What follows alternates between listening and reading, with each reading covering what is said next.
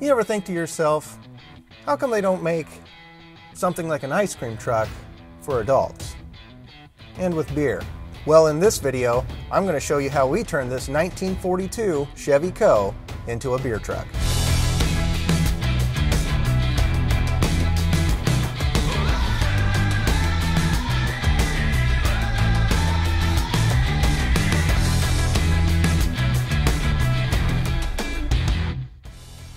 When I first started Sam's Upholstery, we started doing some of the most badass interiors in the Midwest.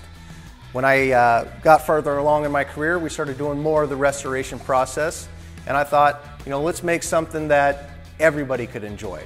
So with this 1942 Chevy Coe, it started its life out as a U.S. mail truck. Found it down in Colorado Springs, parked out in the pasture, brought it home, got it all stripped down.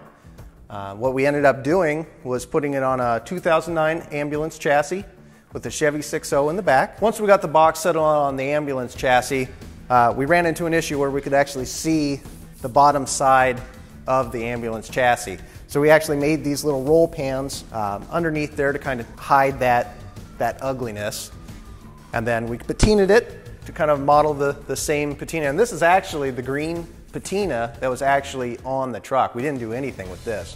Obviously we added our sign, all hand painted. My sister actually did that. We made this from a 1956 Chevy truck. This is actually the rear fender where we actually sectioned it and then obviously filled in the gas hole that didn't line up anywhere. Sectioned that so it would follow and flow around there, kind of tucks in around the wheel. If you notice, the fenders actually flip. This should be on the other side, but we like that little square kind of rolled edge on the face there. Looked a little bit better once we held it up there. It has 8 taps that we split 2 ways, so you can have 16 serving stations. You have the one in here, and then the little bit smaller guy over here. So when you're traveling down the road, we can shut the door like that. Keeps all the road grime and dirt and stuff like that off of it. These unscrew, so you put those in a bucket. You don't have to worry about cleaning it and sanitization when you get there. This Chevy Coe started its life out as a U.S. mail truck down in Colorado. What makes this particularly pretty nice for a beer truck is these doors open up super wide. We did one show, our very first show, we did 17 kegs. We had to load all of those by hand. It only took one time to do that, to install this guy right here. We got a nice little winch system, so when we roll the kegs up to the door, it winches it up into the back of the truck, and then off we go. This is actually the second refrigeration system that we put in it. The first one was more of a conventional, almost like a refrigeration type setup on it, but we needed a lot bigger compressor. That's a lot of volume that we have to cool down. And it's not really insulated the best, so we wanted to make sure that beer was cold. We put this screw type compressor in. Really forces that cold air in there. So we put a Chevy 6.0 down in her with a 4L80E transmission. We actually located it behind the cab. The original 6.0 Power Stroke diesel that came with the ambulance was what we were kind of thinking to use because you'd have endless torque with that diesel motor. However, keeping it up front left us maybe 6 inches of leg room. So with this, a little bit smaller power plant, still plenty of torque, ton of towing capacity with it. Never had a day of trouble with this guy. I can hop on the interstate and drive 70 miles an hour all day long with this. For the interior of the cab, as you can see, we're pretty limited on space, so we wanted to maximize as much room as possible.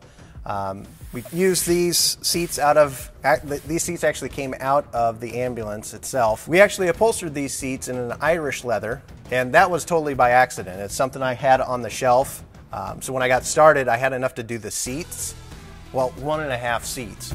I found out the hard way that Irish leather is extremely expensive, mainly because they don't have the scar marks from a barbed wire fence. They don't use any barbed wire over there apparently. So I had to order more of those in order to finish the door panels and the center console. We have a stainless steel tilt column that actually hooks into a Wizard steer clear gearbox. And what that is, it's like a little chain driven gear assembly that hooks up kind of right where it goes into the floor pan, and has allowed me to go straight down from there, so I don't have all those U-joints that could end up binding because it's such an awkward angle with this little snub nose guy. We have vintage air, must have in the summer. You know, those 90-degree days, you need something to take the heat off, and sometimes that's not enough. The window does crank out, which is pretty cool. Don't recommend doing that down the interstate. That thing starts to get a little bit flimsy, and these guys are next to impossible to find. The headliner we wrapped in a black vinyl. This is actually the metal shell that it would have came with, and we just kind of went right over that. Made my job a little bit easier. So the ambulance chassis we left pretty much intact, and this is actually the brake system that the ambulance came with. The one problem we ran into is it's so long that there's no way we would have been able to stick this under the hood.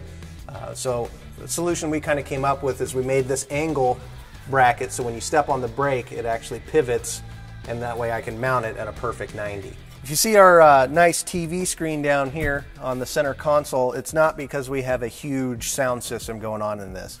It's actually because I can't see behind the damn truck. So we have a camera that's actually wired in. So as I'm going down the highway, the interstate or whatever, it acts as my rear view mirror. It's great for pulling into parties and stuff like that too, because I can back in and actually beep to let me know how close I am to an object. Kind of like a newer vehicle. We have these dolphin gauges that we put in the factory slot in a nice billet aluminum trim piece. It pays homage to that old school look and feel of the truck. Well, that wraps it up on the 1942 Chevy Coe that we made. You can check us out on Facebook, and our website kind of has some more detailed pictures of the build process and what we did to make this thing come to fruition. And if you're out and about and you see this truck, come find us. We'll give you a cold one.